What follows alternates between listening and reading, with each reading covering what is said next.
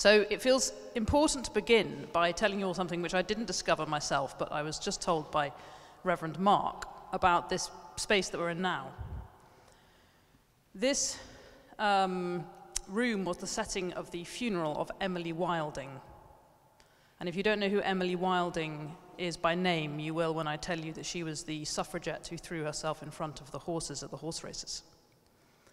And she had her funeral here, and this was the 5th church that they tried, because she was such a hate figure that they wouldn't bury her anywhere else. So we're in a place with some history of receptiveness to the radical. And it's important to notice, certainly for me, speaking to myself, it's important to notice how somebody like Emily was a hate figure in her own time and is now a heroine. And that tells us something about how unpopular we might need to be for a while, maybe for 100 years, before people recognize that we were doing the right thing. A couple of years ago, there was a documentary, a really good documentary actually, about Thatcher, who recorded something in her diary, and I have forever after been trying to track down who it was who said this.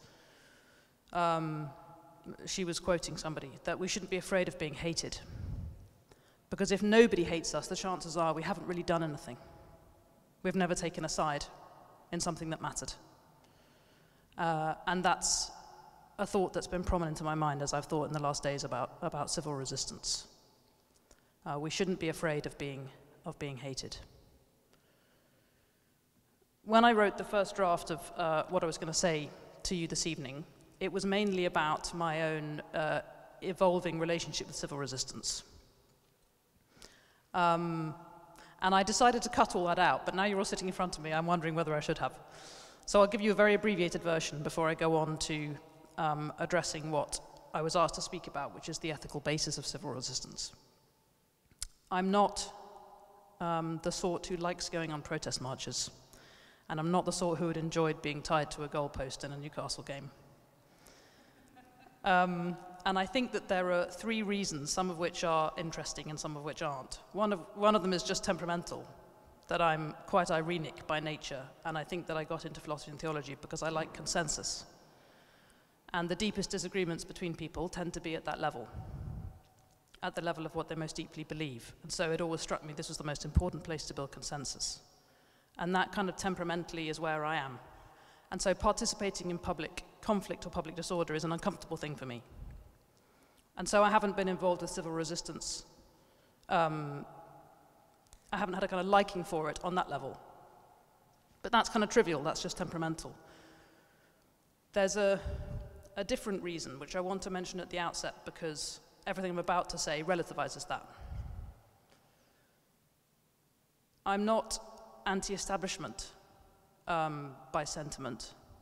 And I think that, particularly as a woman, the existence of social order and law is very important for us living free and peaceful and healthy lives.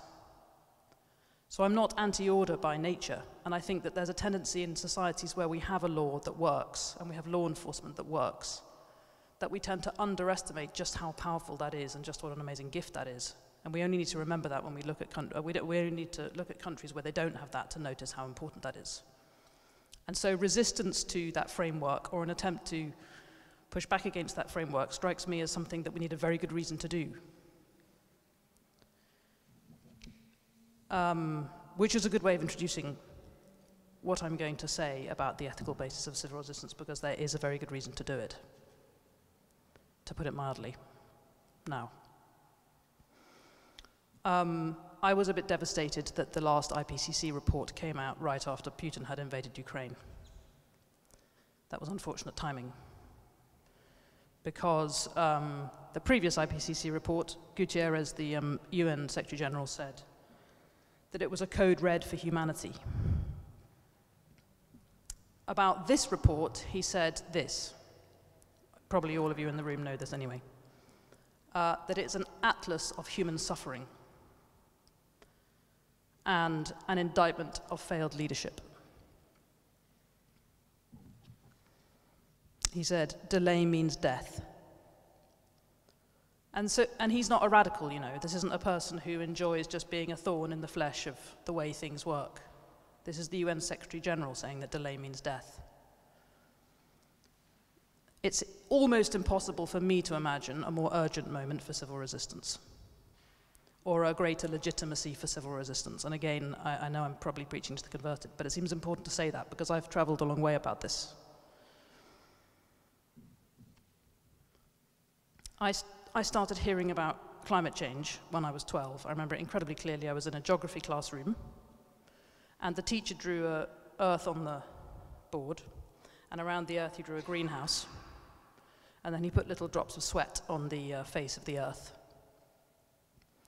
And I was terrified.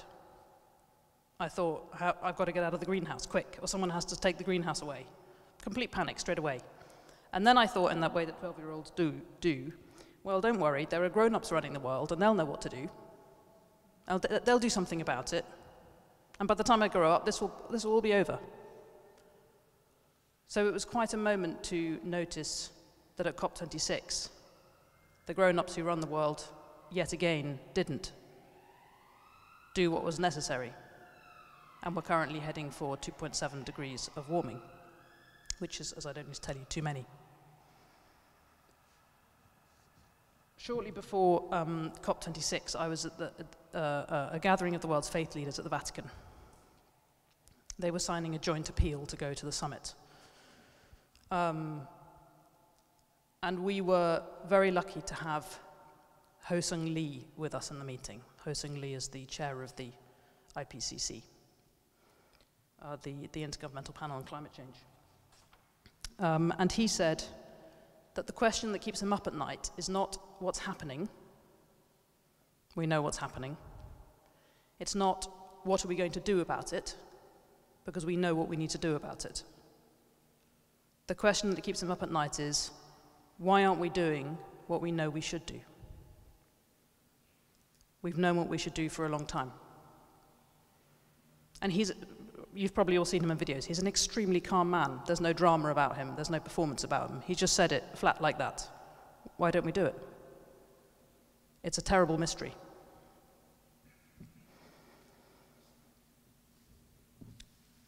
He really put words into my mouth, because as someone who's spoken about these issues for a long time, I've lain awake at night worrying the same thing, wondering the same thing. Why do we not do what we know we should do? And why do I keep on saying the same thing and nothing ever seems to change? And at some point I got sick of myself saying those things and then noticing that nothing changed. And I stopped. I stopped taking up invitations to speak about it, because I felt like whatever I was doing wasn't working, whatever everybody else was doing wasn't working, so why should I go on? It felt like someone giving you a Rubik's Cube that is designed to not have a solution. And of course, at some point, you're just going to put the cube down and be like, well, I give up. And that was how it felt, not understanding why all of this knowledge that we had wasn't adding up to change. I think that civil resistance is based on a response to that situation. It's the natural response to noticing that the things that we've been doing haven't been working, and so we need to just step in and actually force something. It's a way of enacting a refusal to accept the status quo. Here I want to make a very important distinction. Civil resistance is, of course, not the same as armed revolution. It has a different structure. Armed revolution is based on the idea that you need to actually make the change. Civil resistance, in this context, is more like communicating symbolically that a change needs to be made. It would be possible to mount armed revolution in this situation, but it wouldn't be the effective way, even if we thought it was the right thing to do, which I don't. It wouldn't be the effective way, in the same way that asking somebody to change their attitude by changing their clothes doesn't work. What we actually need now is a root and branch reformation of the entire way that our civilization works. Civil resistance is a communication about that. It's a communicative action.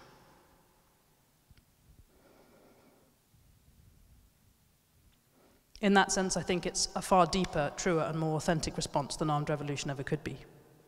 We can talk about that more at the end. I'm not going to talk too much more about that, but there's so many examples we can look at of people who made the same decision in similar circumstances.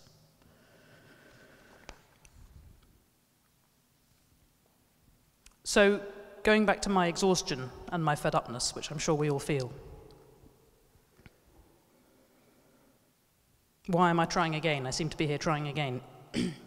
Not, by the way, that I'm really trying again with you, right? But you're all people who are trying again in your settings.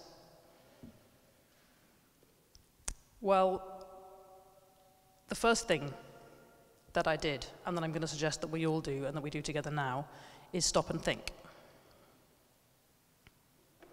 Stop and think, because what's been happening is very strange. Imagine it like this. There's a crowd, and they're all walking together, quite happily chatting to each other. At some point, someone in the crowd notices that there's a cliff ahead. And one of them says, hey guys, there's a cliff, shall we stop? And then people are like, no, there's no cliff, there's no cliff. And then some more people see the cliff, and they say, no, come on, there really is, we should really stop. And finally, everybody is like, yeah, probably should stop, shouldn't we? But they can't seem to. They just keep going. And then they start to panic, because they notice they're still walking towards the cliff, even though they all want to live. And then they just start saying goodbye to each other. It's very strange. It's not a story that's possible to tell. You'd never find that story in a book, because it doesn't make any sense, does it? But that's exactly what's been happening. We've all agreed that we want to live. We all know what stopping walking looks like in this situation, and we haven't done it. That's a puzzle. That deserves some thinking about.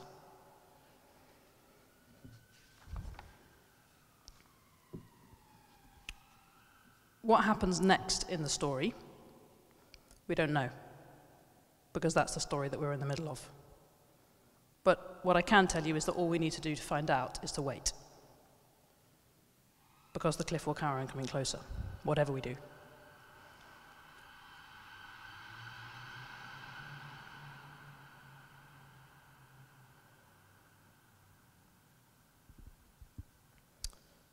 The president of the Pontifical Academy of Sciences in the Vatican said that his one-year-old granddaughter was growing up to live in a world that is probably going to be uninhabitable. When I was a child, I used to worry about the sun exploding in 4 billion years. I used to actually worry about that at night. Oh my gosh, one day the sun will explode, and then what will we do? And then Mum would be like, don't worry, you won't be around. But we're not talking about 4 million years, 4 billion years, we're talking about, or 4 million, we're talking about one generation. And this is the puzzle, right? Is that the story is not actually as I've told it to you. It's not only that the crowd sees the cliff coming, and then they all agree they need to stop, and then they don't. It's even weirder. Once they see the cliff, they actually start running. Because, also as I don't need to tell you, everything we now know about fossil fuels leading to global warming, we knew in 1979. Which means, for those of you who've read Timothy Wells, totally forgotten his name, Timothy Wells' book, The Uninhabitable Earth. What that means is, we've done more damage to the Earth in the time since we've known what we were doing than we did in the whole rest of human history put together. So it's not only that knowing about the cliff didn't stop us from walking, we've actually, the period of our knowledge has coincided with the period of our greatest destructive effect, which is even more baffling.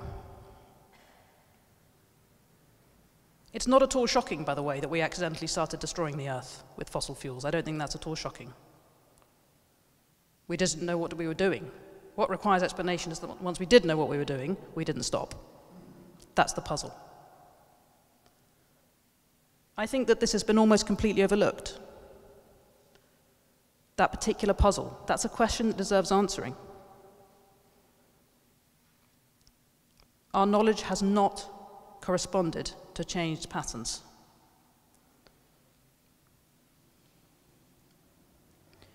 So, the conversation about climate change has a nauseating repetitiousness, in which we just go on repeating the numbers and repeating all these scary things that are going to happen and presenting the data and so on. But as that example I just mentioned indicates, science alone, information alone,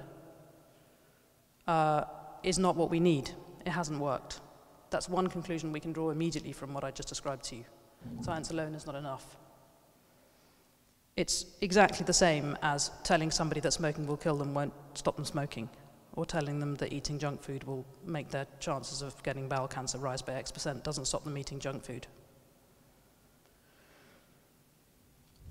People are very fond of quoting Einstein's saying that madness is doing the same thing over and over again and expecting a different result. And I used to say that all the time, but I don't actually think that's true anymore. I think that's too easy. It's letting ourselves off lightly if we say that the problem is that we're mad, because madness is not a choice. I think the problem is actually much deeper than that. It's actually the narrowness of our thinking. It's our thinking only in one register about how human beings work. Our contemporary obsession with scientific knowledge, with empirical measurement. That obsession leads us to mistake facts for the truth. Facts and truth are not the same. It leads us to mistake information for understanding. Information is just zeros and ones. Information doesn't add up to understanding, and facts can function untruthfully. We all know that. So the missing link in our response to climate change, the puzzle that I was mentioning to you a second ago about why we've behaved like this, is that information is not what we've been missing and it's not what we need. If it is knowledge that we need, it's not knowledge about the universe, it's knowledge about human beings. It's knowledge about ourselves. That's what we don't have. It's interesting that we say that we live in an age of the Anthropocene, but don't really stop to notice that what that means is that in order to understand our age, what we need to understand is the anthropos, the human. So lesson number one about the anthropos, just from what I've told you. Facts by themselves do not have any motivational power, by themselves. Nobody ever really gave their life for just a fact. Facts become motivational, they gain motivational power when they connect to something that is actually important to us. So what determines our actions is not actually, contra the entire kind of prevailing assumption, what determines our actions is not actually what's true, it's what's important. Literally what carries weight for us, that's what the word important means, right? Excuse me for sitting down, but I had hip surgery recently and I'm not the best with standing. What causes us to act on facts is values that tell us which facts are important and why. For example, famous example from philosophy, the mere fact that you are in pain does not by itself make me act to help you.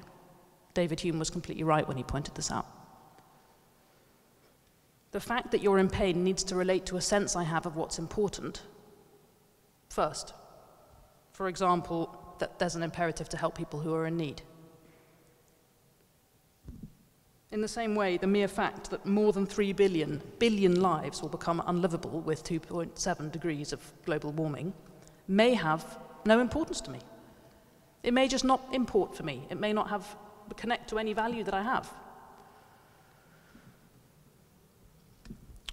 My partner Manuel, who's sitting over there, is in touch with somebody who's in Ethiopia at the moment, an Ethiopian who messages him occasionally. And the messages say things like, and we were reading some messages from him today, so this is completely live, and the messages say things like, we are hungry, we have no food, my family has no food, my family is hungry, we are in a very bad situation, please help. The fact that he's hungry is just a fact, until I have a reason to care about it, until I have some values that tell me that's important. It's important that he's hungry.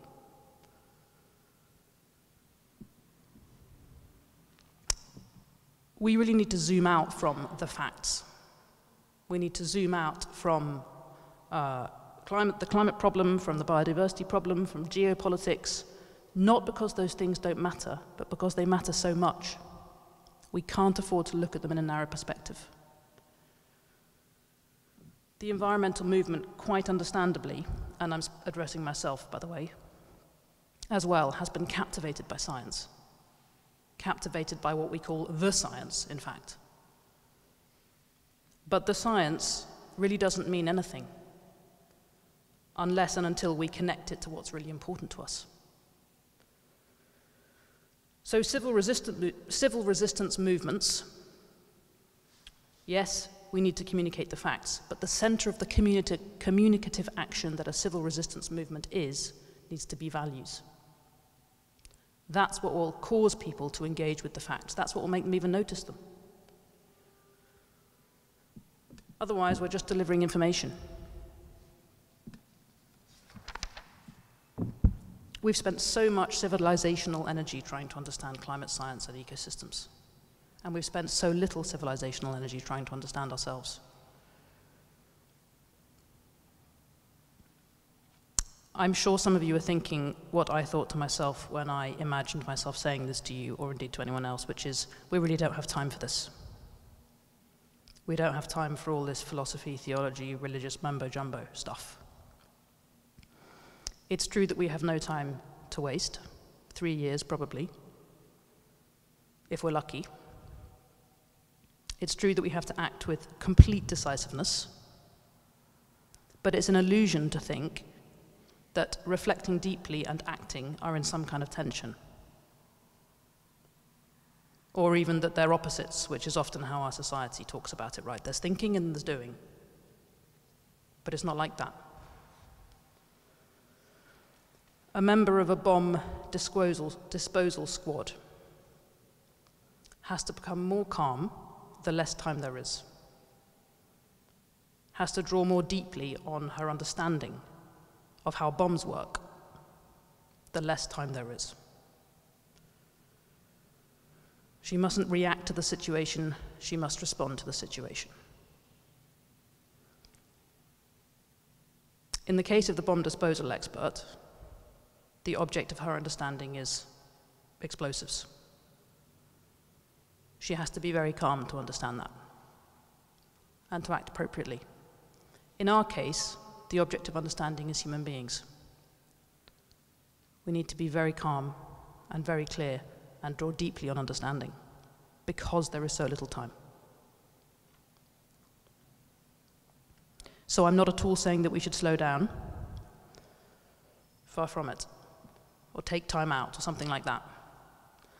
What I'm saying is that we should focus on what is really at issue so that we know what to do with the time that we have.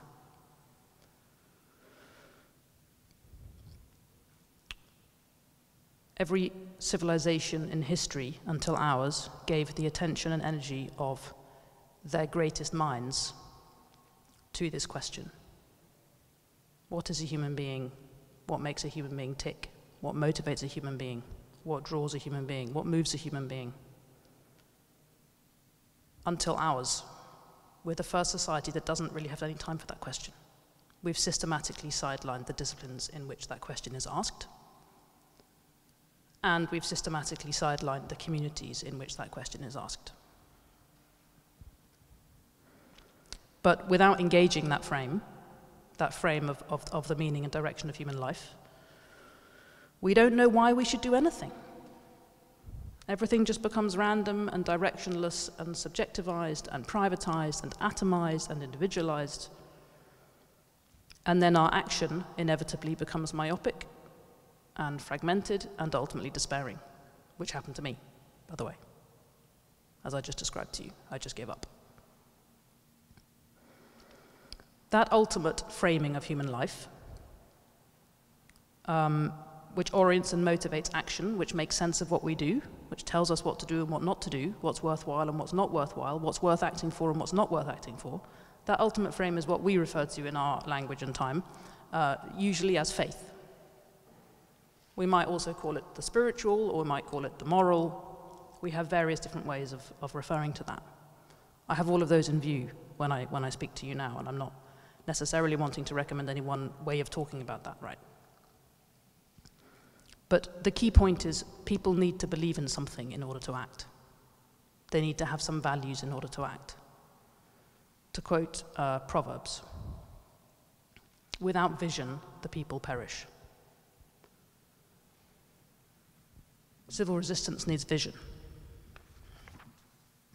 Without vision, there's no why, no direction, no purpose, no sense of the point of it all. So this may seem a very long way away from fossil fuels, but I hope you can see that it's anything but.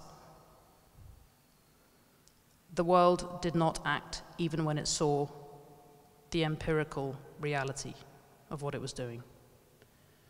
And that's because facts are not enough, and material logic is not enough. Numbers and data and measurements and forecasts and parts per million of carbon dioxide is not enough. Even the numbers of the people who are going to be displaced and drowned and burned and suffocated and starved and all of that is not enough. They're just numbers. They're just numbers unless we have a reason to care.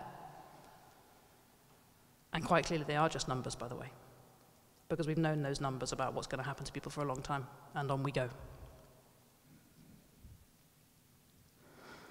Environmental advocacy in general urgently needs to break out of that narrow register of the empirical and the numerical and the scientific, to overcome that social obsession that we have with information, and to put forward a vision that could actually motivate and inspire. Loads of people in environmentalist circles, and indeed beyond them, are very suspicious of this kind of language. Sometimes it's for the reason that I just mentioned, right, that there's a worry that we don't have enough time. And I've tried to explain why I think that's not a sensible refusal of this perspective. Others just have an allergy to anything that seems to be a reference to a beyond, right? They want to just stick with this world and with the material and the given, and maybe they call that atheism, or maybe they call it materialism, or just secularism. Some of you might have heard of Brian Stevenson. Brian Stevenson founded what's called the Equal Justice Initiative in the USA. You might have come across his book, Just Mercy. Very amazing guy. I heard him lecture a few years ago. He was explaining what it's like to live in a society which is still endemically racist 60 years after segregation.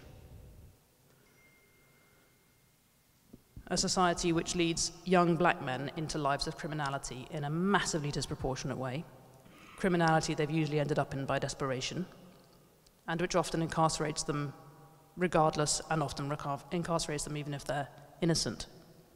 He accompanies young black men on death row. I say young black men, they are nearly all men, as it happens.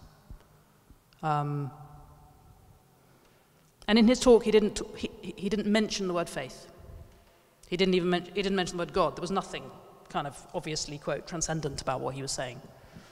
But somebody in the audience knew that he was a Christian and asked him what that had to do with his work. And it wasn't a friendly question, by the way. It was a hostile question. Why do you need faith for all this stuff?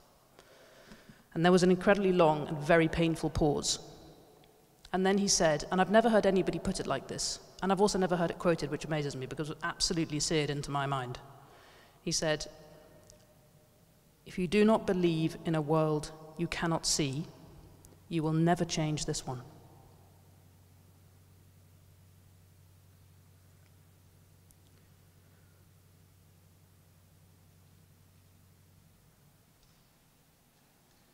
Faith, the word faith, in this sense, just signifies something very simple and uncontroversial. It's exactly what he just said, what Brian Stevenson just said. Recognizing our ultimate values always takes place against a horizon beyond what we can see and touch. There's no way around that. We may not ever choose to call it theism or religion or faith, or we may never choose to call it anything at all. That's not really the issue. It's something like what Hegel meant when he said the human being is spirit. He didn't mean the human beings aren't also material. He meant human beings live against a transcendent horizon. It's what Martin Luther King meant when he said that he had a dream, that he'd seen the promised land. The promised land is nowhere to be seen, look around you.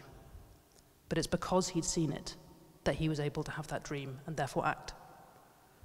It's what Gandhi communicated, I think, when he, a little known fact, when he died with the words Hey Ram on his lips. Hey Ram means, oh God. So I've said civil resistance movements need vision. Civil resistance movements also need faith. In that, exactly that sense.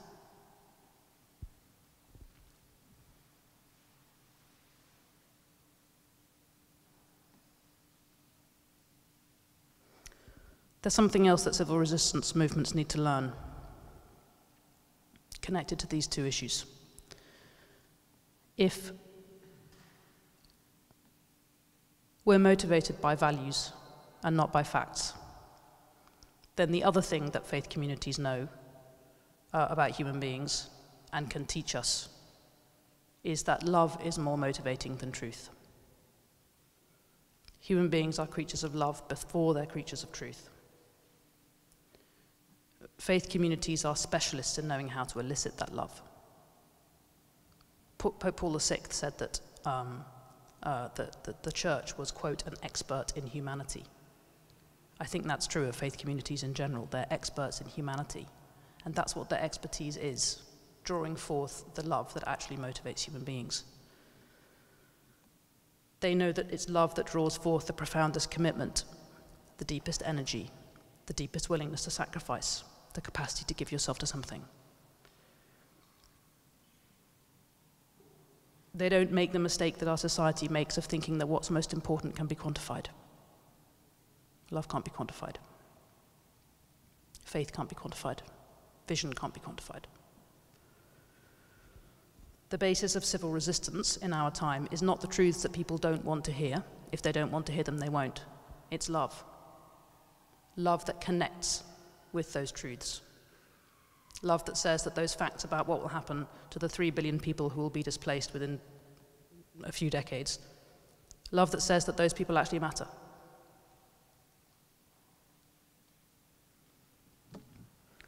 In the Hebrew Bible, God's love for Israel is expressed in his faithfulness to them. One of the most often repeated expressions in the Hebrew Bible, right? That God is faithful. And I used to find that a bit strange and a bit upsetting. I was like, can't he just say that he loves us? It's as simple as that, isn't it? And then I understood that faithfulness is what we call love when it's carried through time. Faithfulness is just love carried through. It's relationship followed up on.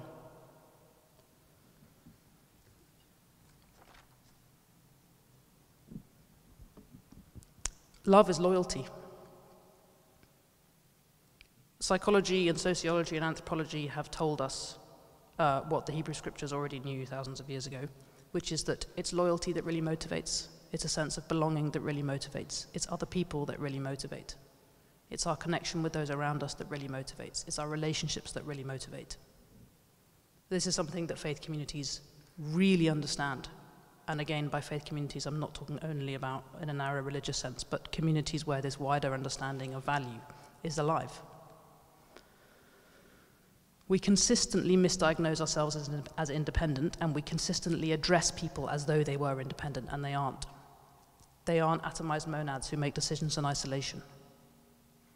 For example, we know that the biggest predictor of what you will think about climate change is not whether you have access to the right information, it's what the people around you believe. In just the same way as the biggest indicator of whether you feel wealthy is not how much money you have, it's how much money the people around you have. In just the same way that in all kinds of communities, in, for example, North America, people don't have a problem with fossil fuel divestment because they don't think climate change is real. It's because they're part of communities where that's seen as a betrayal. This identity thing is what modern societies understand in what we call identity politics. We actually depend on and are motivated by the recognition of others and the relationship we have with others, and the way those relationships shape our sense of identity in our life is utterly fundamental. And once again, the information mindset and the science mindset doesn't take that into account. It doesn't take into account the way that our values are shaped by the community that we're part of and by the people around us and by our loyalty to them. So saying that love is the basis of civil resistance, one of the things that we're saying is that we need to take into account that human beings are primarily social. We primarily exist in relationship.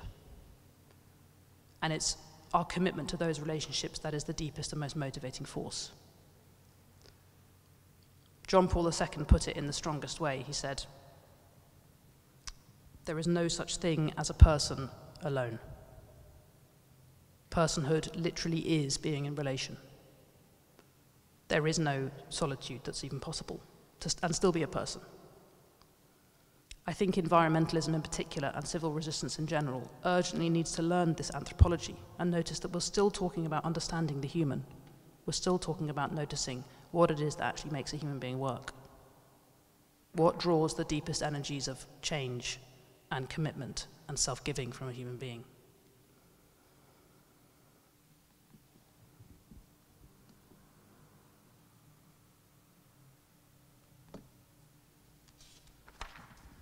So, a final reflection. I've suggested to you at least 3 necessary bases of civil resistance: vision, faith, and love. Many of you will know the saying of Augustine, "Tell me what you love and I will tell you who you are." And Augustine didn't say that only as a consolation. It was also a warning, because it's possible to love the wrong thing. And Augustine's most famous work, The City of God, is about how what you love divides you into the 2 halves of humanity, the ones who are going the right way and the ones who are going the wrong way. And you can go back much further than Augustine, of course, the book of Deuteronomy, "I set before you the way of life and the way of death." Love by itself is not adequate content. The question is, what should we love?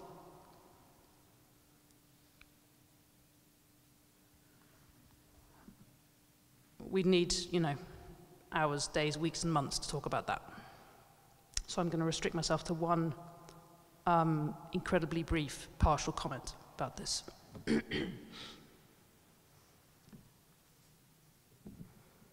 I used to think that the thing that people needed to love more and better was nature, because nature is the thing that we're destroying. And I went around constantly enjoining people to love nature more and to spend more time with nature, to connect with plants and animals and to learn about nature and to develop a kind of contemplative attitude where we're capable of seeing the beauty and therefore caring about it. And there are so many sources of that sentiment, right? Pope Francis's most recent environmental teaching is one of them. He himself presents that and enjoins it.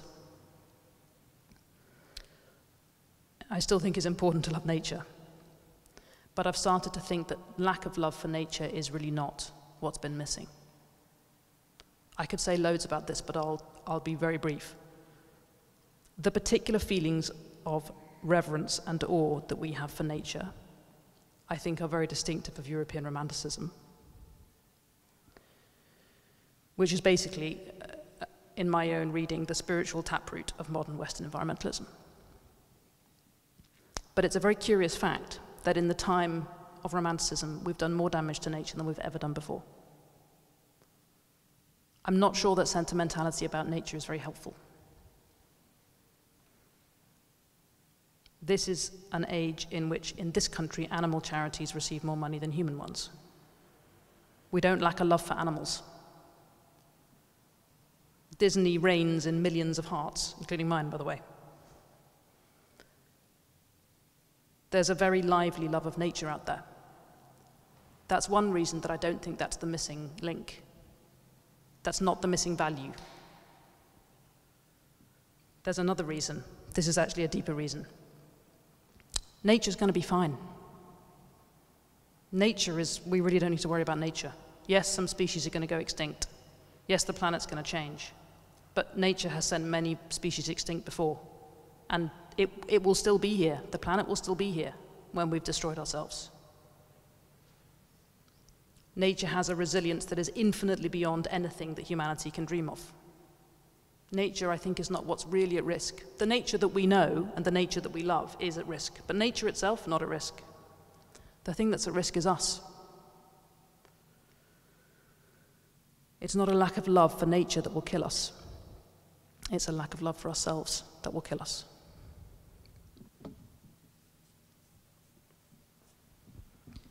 Lots of environmentalist rhetoric, particularly in Christian circles, eco-theological circles, says that love for humanity is the problem, that we love ourselves too much, that human arrogance is the root of the whole thing.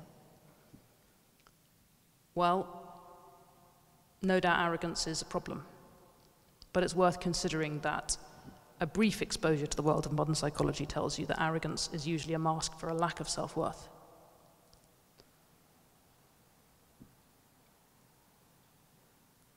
Healthy spiritualities teach that self-respect underpins humility and doesn't contradict it. Really, to esteem ourselves means thinking that we're worth saving. I don't think anything else is adequate motivation.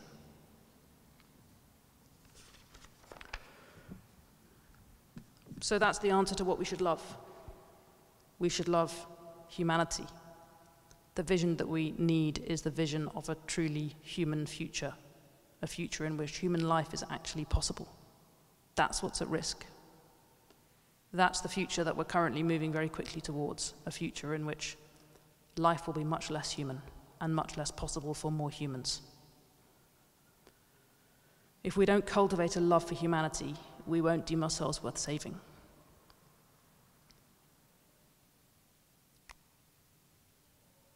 Thank you.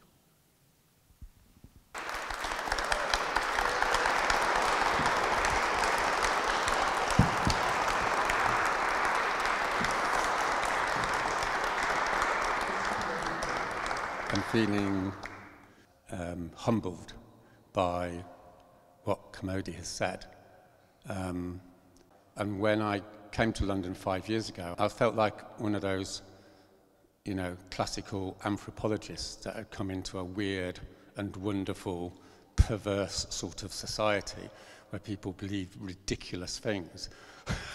and it was quite esoteric. And I haven't really recovered because I don't think at all like most people think in this society, which is one of the reasons I'm standing here, I suppose.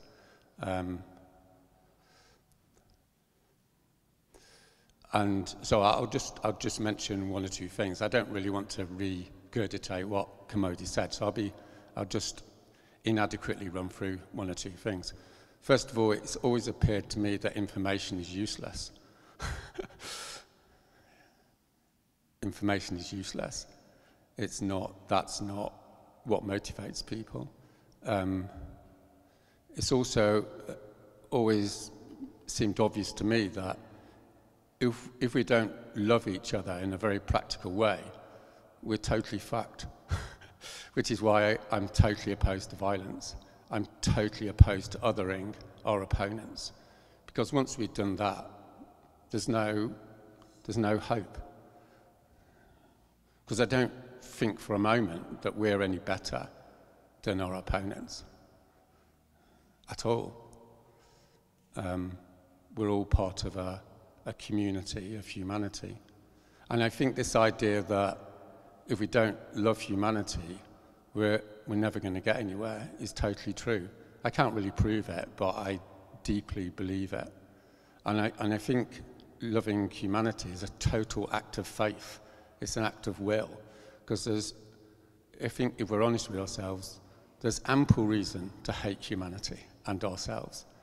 And there's a literature which supports the idea that we want to kill ourselves because we hate ourselves. And it's not really talked about, is it? But it feels very aware, something that's very aware, I'm very aware of. And also, it's an act of faith for me to believe in the good.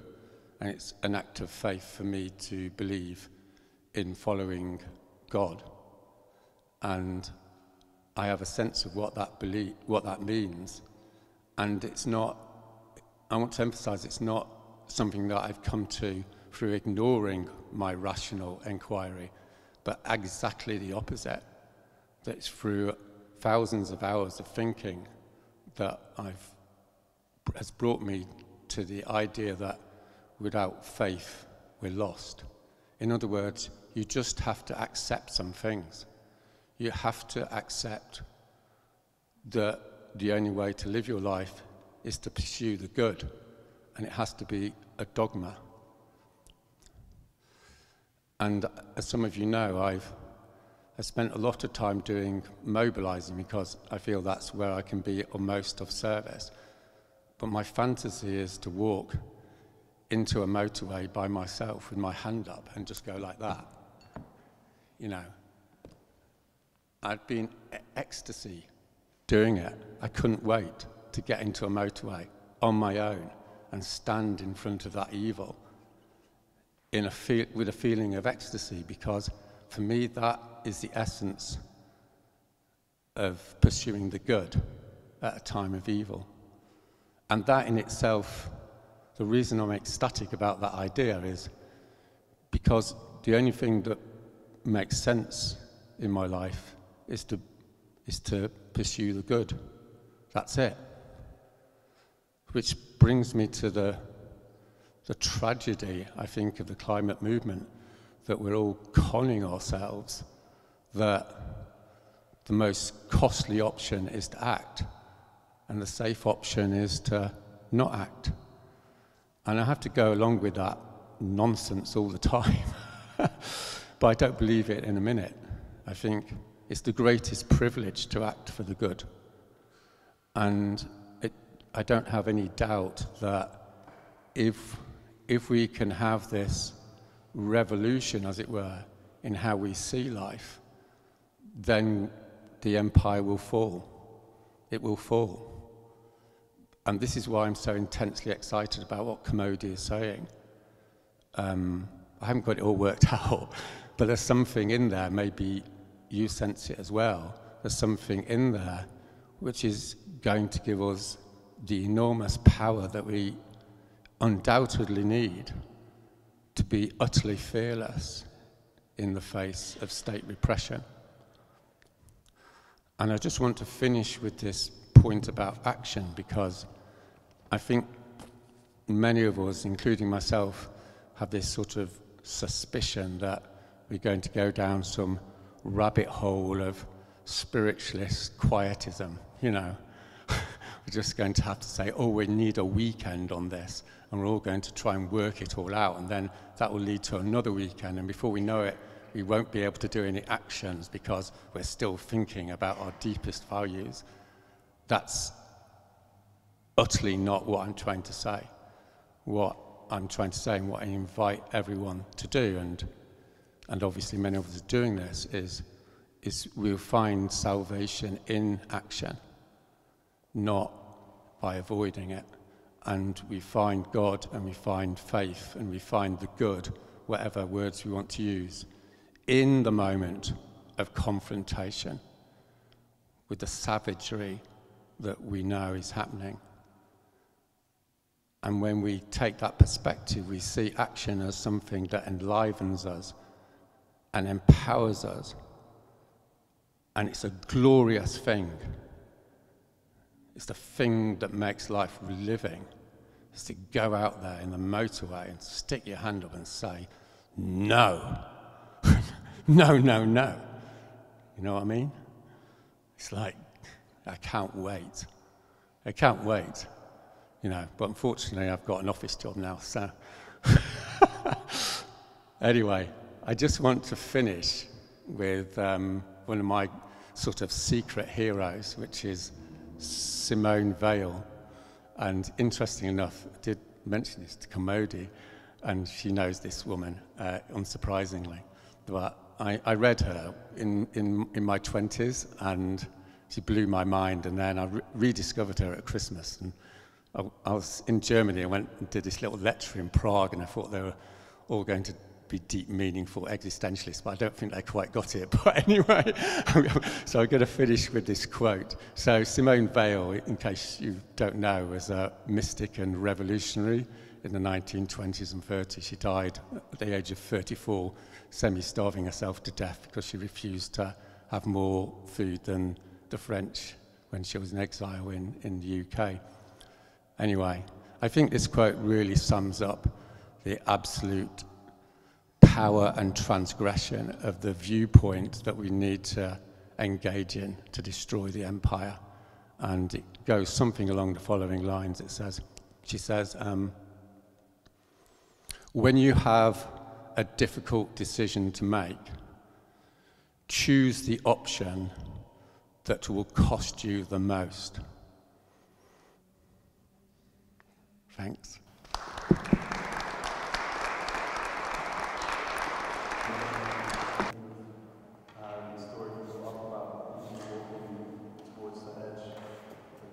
Thank you. Thank you for that question. So I have a habit of which greatly annoys my students of responding to most questions by saying that's the right question. I think that absolutely is the right question. We've hugely underestimated the power of storytelling. I think that it's taking off now. I had a sort of round robin from a bank recently, which had a sort of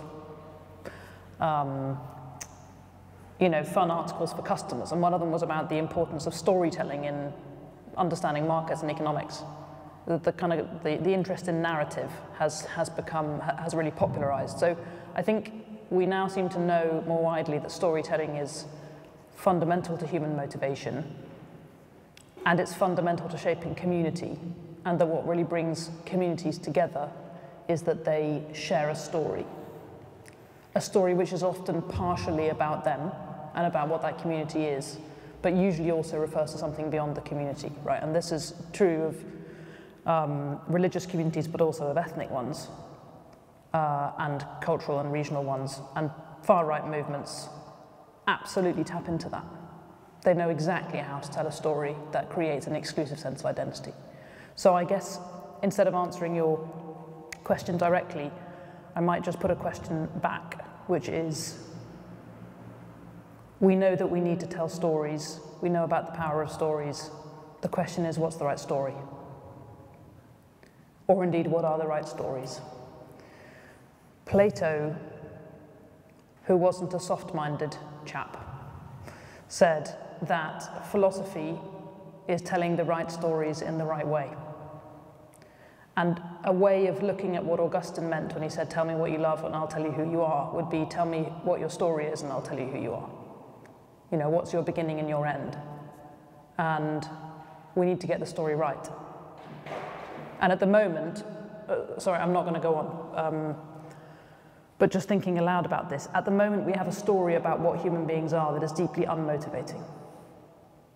And if I had a criticism of the environmental kind of advocacy movement at the very, very broadest level, I would say that it's had a very negative story of human beings, of what a human being is and what the place of human beings is in the world more widely.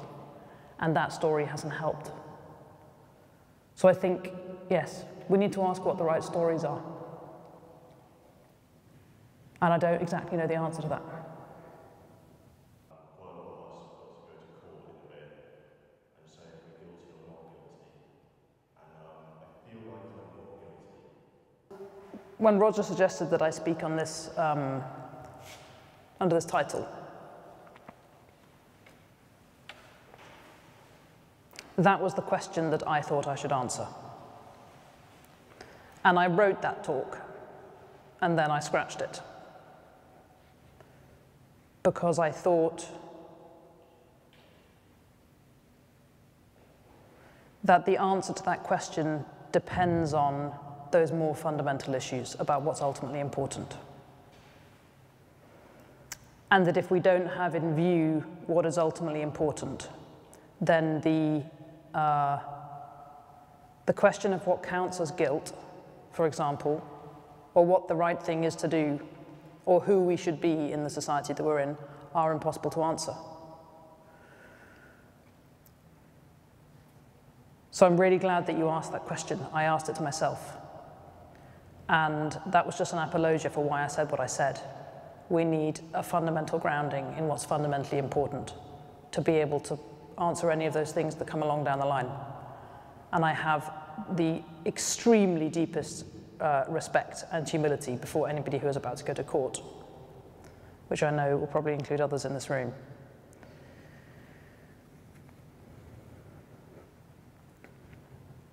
I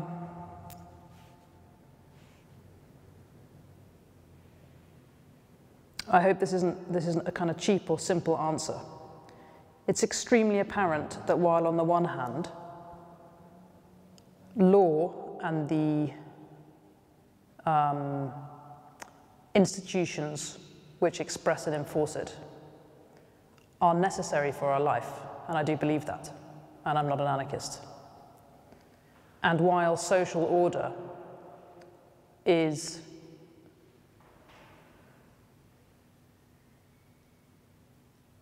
a condition of our flourishing, and we know that from seeing societies with no social order, and with no law, and with no law enforcement. While they are goods, they aren't absolute goods, and they express or represent certain values. And when those values are wrong, it becomes obligatory to resist the laws and their enforcement. And a large part of what I would think of as ethics is about knowing how to discern when that is the case. And I think there are loads of grey areas. And that it's not simple. It requires that we stop and think. However, there are also many instances in recent history that we can all think of, and many, many more instances that, for whatever reason, are less well known, when, as we look back, we can see that it is absolutely clear that to cooperate with a given form of social order and a given form of political order and a given form of legal order was an absolute betrayal of humanity itself. And that when that becomes the case, we break the law in order not to be guilty.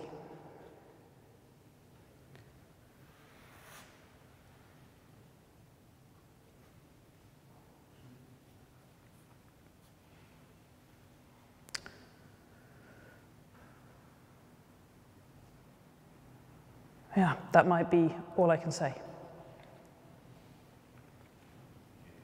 Thank you. And that's just the guilt that I have to carry.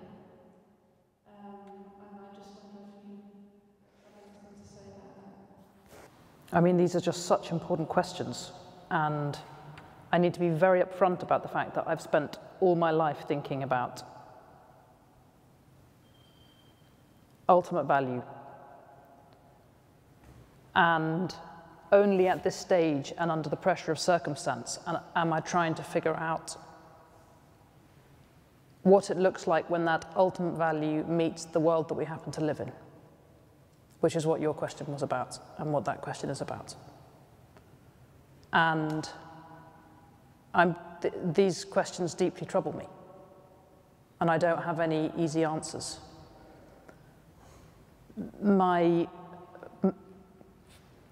My own thinking is guided almost entirely with reference to those who have faced these situations before, and who the judgment of history sees as having, in some way, represented real humanity in inhuman times. Even though, in their time, what they did was compromised, and in some sense, they did make themselves guilty. So I'm a learner, and you're seeing me in the middle of a process of reflection. But let me just share with you something as I think about this, and as I think about what you just asked about the nature of guilt and the nature of law breaking. Somebody who's extremely important to me and has become more important to me is Dietrich Bonhoeffer. Bonhoeffer, who I'm sure you all already know about, was one of the Germans who noticed that the social and political order of his time was representing an objective evil, and that to cooperate with it was to cooperate with evil. He noticed at some point that he would have to become guilty by the standards of that order in order to represent real humanity, and he did. And that although in one limited sense that represented real guilt, in another sense it was the only form of innocence available. Non-compliance. Which is to speak to what you just asked. But he also went a step further, which is to speak to what you just said, by noticing that it wasn't enough to just refuse to comply. He had to take, in his view, an action which made him, in some sense, even more guilty, because it was not just passively suffering by refusing to comply, it was actively obstructing and, in some sense, directly causing suffering by participating in the plot to kill Hitler. And he recognized that in some way that did really make him guilty. He was really causing harm. And he felt that in some sense that guilt was the only thing left to him. It was the only way of acting righteously in the situation, was to somehow notice that the situation was messy. It was what it was. There was no point wishing it was different. The fact is that this was what was available for him to do.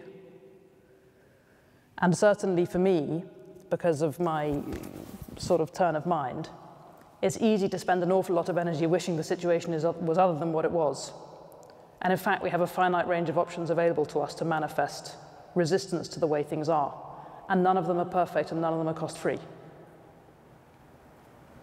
And there has to be, and I suppose I'm addressing mainly myself here, but maybe also speaking to the sense of trouble that you described. We have to make peace with that on some level, or we can't act at all. And I notice in myself, I would be the person who didn't act because I didn't want to get compromised by the messiness. Because there would be no perfect way of acting. There is no perfect way of acting that doesn't involve some costs and doesn't come along with some risks. And I noticed that I moved to that place inside myself. I think, well, if I do that, then there'll be these bad consequences, and that's not very good. So, and all of that results in doing nothing. And that's always the case. There are never perfect circumstances for action. We have to act anyway. So I think, but what Bonhoeffer teaches me is that that is painful and costly, and we will be troubled. And it's proper that we're troubled, because the costs are real. But the fact that we didn't have an alternative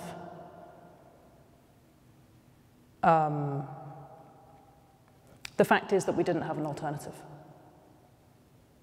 And I do think that we're in that situation now.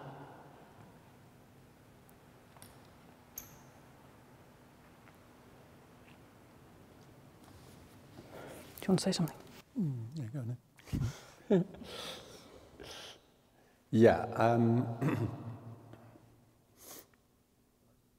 I think one of the reasons why what we're doing tonight is so important is we're trying to find the roots. What Carmody is trying to communicate is the roots of the stories that are going to create a new motivation structure, which is going to give us the fearlessness and power to do what we have to do. And I think that's what's been missing to a certain extent is interrogating what those deeper stories are that's going to give us that strength and clarity. Because so much of what we do is these conundrums around surface issues, like why should I claim, not to be not guilty? Why should I disrupt the public? They're all surface questions. What we really need to be asking to give ourselves the strength and courage is what are the deep questions about who am I? What is it to exist? What does it mean to be in community? What is the nature of the good, right? And as Carmody said, all those questions have been sidelined in this fucked culture, right? And it's not like I'm obsessed with those questions, but the idea that those questions are not being asked is a massive reason for our disempowerment and our inability to succeed. I believe that extremely deeply because I see the people who are most powerful in this movement are clear about those questions. And we need to create the stories that give us the answers that empower us. So a story has the following, right? I'll give you a story. Here's a story. The story is we are not individuals. We are a series of relationships in an objective community called humanity. The community comes first. The individual is the construction. Right? That's an ancient and noble idea in our culture, but it's totally lost. Now, once you see yourself as a community, it becomes entirely justified to disrupt other members of that community. Because you're not acting as an individual against another individual's self-interest. Everyone is in the same boat. If others participate in evil, they have to be stopped because they are part of you and you are part of them. And that's an actual objectivity. It's not a point of view, it's not a belief. So when you go into the road and people shout at you, that is the community speaking to itself.